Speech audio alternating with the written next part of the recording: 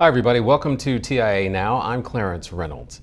One of the key capabilities that will allow us to build flexible networks on top of a common physical infrastructure is network slicing. As 5G continues to take shape, network slicing will become a fundamental technology enabling a wide range of use cases. And joining us is Chris Bachalo, Director of Service Provider Cloud Solutions for Juniper Networks, and Angela Whiteford, VP Marketing and Product Management for Affirmed Networks. Welcome to both of you. Thank you. Just to get started, Chris, what is network slicing? Just the basics of it. Well, yeah, you alluded to it in your opening remarks, Clarence. So our view of network slicing is it's taking a single physical piece of networking infrastructure and being able to cost effectively deliver multiple logical networks over the same common physical infrastructure. And we call these logical networks slices. And now slices can be allocated to specific use cases, like you can have a slice for IoT or MVNO. Slices can be allocated to class of service, so you could have gold, silver, bronze slices.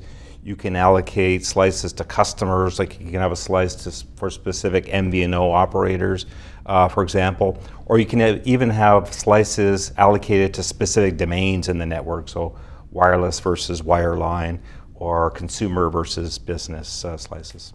And Angela, most people have connected network slicing to 5G, but we're not completely in a 5G world. So what can network slicing do today?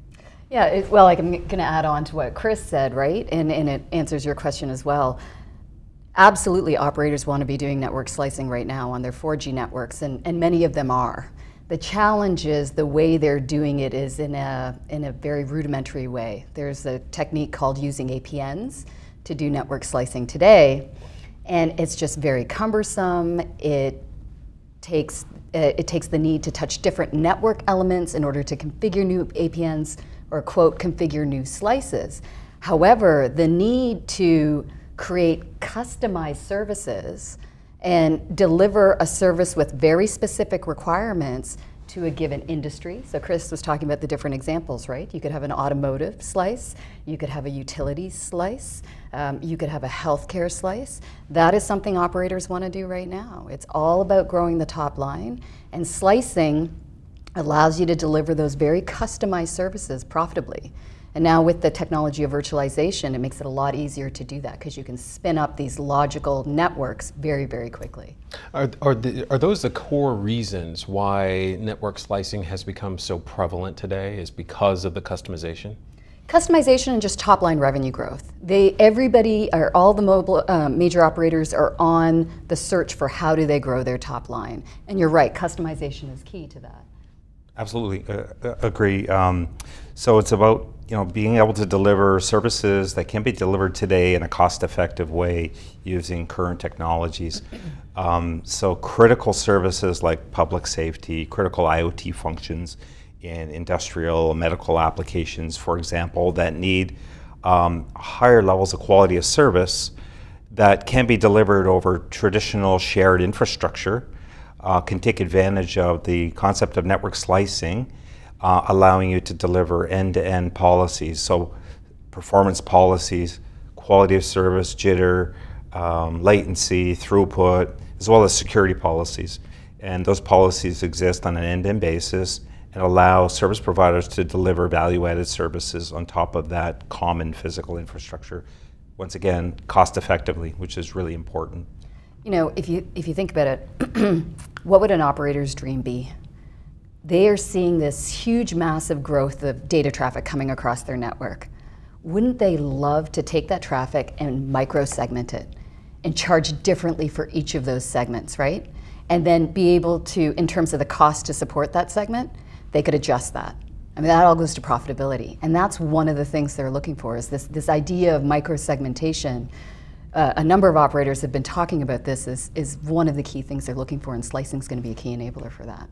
How are providers dealing with the need to build for some of the foreseeable use cases and balancing that with some of the creative unknowns that are coming down the pike and having the flexibility to pivot for those?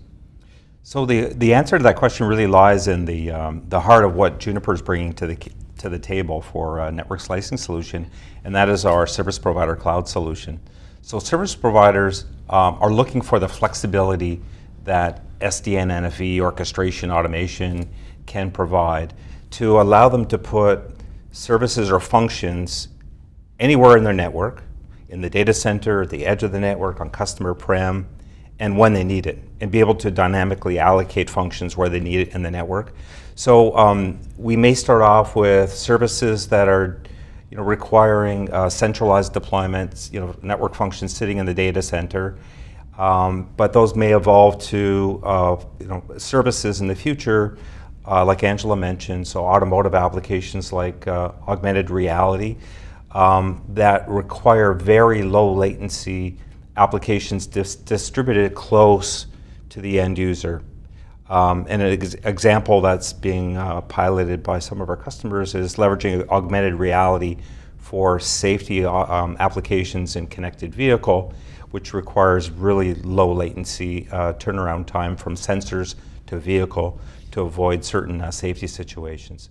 So, again, it's really important to have the flexibility to be able to adapt the network to changing needs now and in the future. And I would add to that, that idea of flexibility. I think there's two key technologies that are really important for that. One is virtual probes and analytics, and then the other one is automation. So you only know what you know, and then the analytics, right? The data is going to tell you what you don't know.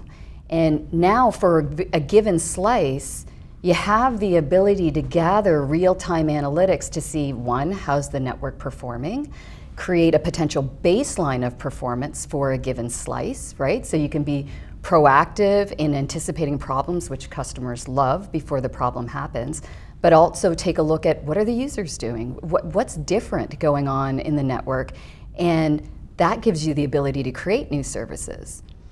So then the next piece comes automation, which is the actual stitching together of those services. Now with slices, by nature of slicing, you're going to have more functions on the network, which means you're creating complexity in the architecture. You need a very elegant and efficient way to actually stitch together the service, and that's where automation comes in. So picture this, that you have maybe a fixed wireless slice. The traffic is going up. I'm going to give you a very simple example. We've benchmarked the performance. We know that we need to take an action and increase the performance by adding more capacity. And actually, you can do that all on a 4G network today, but it's that ability to use the analytics, use the automation to take a closed loop action. And are some of the hurdles that are ahead for network slicing more culture related or technologically related? From my experience, what I've seen, it's been more cultural and organizational. What I mentioned earlier in terms of how slicing is done today on networks, which is pretty rudimentary. The reason for that is the organizational issues. If you want to make a change, you have to touch different organizations. One organization might be running your DNS, the other might be running the HSS, and the other one's running the packet core. To actually create a new slice, you have to coordinate between all those different groups, which is extremely painful, and hence why people aren't slicing. We can cut through that, and 5G is going to help us cut through that. But there's actually technology and capabilities now, there's new functions coming out, slicing functions, that create a centralized location where you can go in and actually configure slicing policies without touching those different organizations and elements, which makes it much easier to slice right now. Excellent. Well, Chris and Angela, thank you for being with us. And thank you for joining us as well. We'd like to hear your feedback, so reach out to us on Facebook and Twitter. Thanks for watching.